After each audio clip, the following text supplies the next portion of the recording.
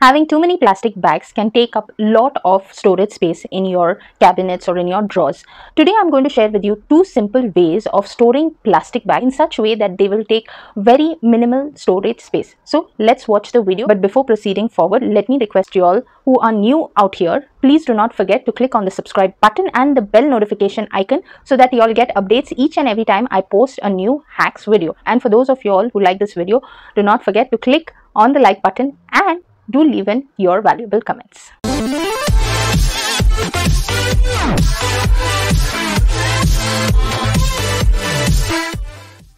I have started straightening up the plastic bag, and once you have done this, what you'll do is you will fold it into equal halves in this way on the longer side there, and again thereafter give it another fold into equal half here.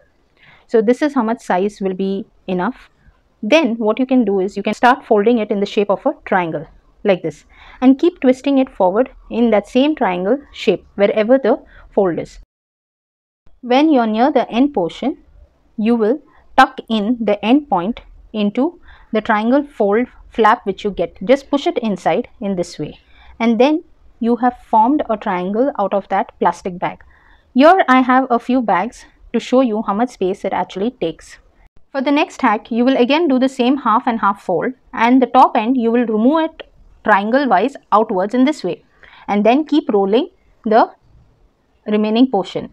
Now remember one thing, before you could come to an end, you have to put in the next plastic bag in this way, and then continue rolling the bags likewise. Once you have finished, you will tuck this into a bottom cut bottle. Removing the knob of the bottle, just insert this through. How to do this bottle, I will attach the link on the top and in the description box. When you put in the roll of plastic bag, ensure that you remove the remaining portion which you left on the start out, so that you can pull it out whenever you need in this way. See, it is very convenient for you to keep it in one place and pull it out. Wasn't that a very cool hack? So if you have any suggestions or requests, please do send them in via email, or y'all can even get in touch with me on my social media sites. That's all on today's hack. I'll see you next time with another new hack on How Hacks.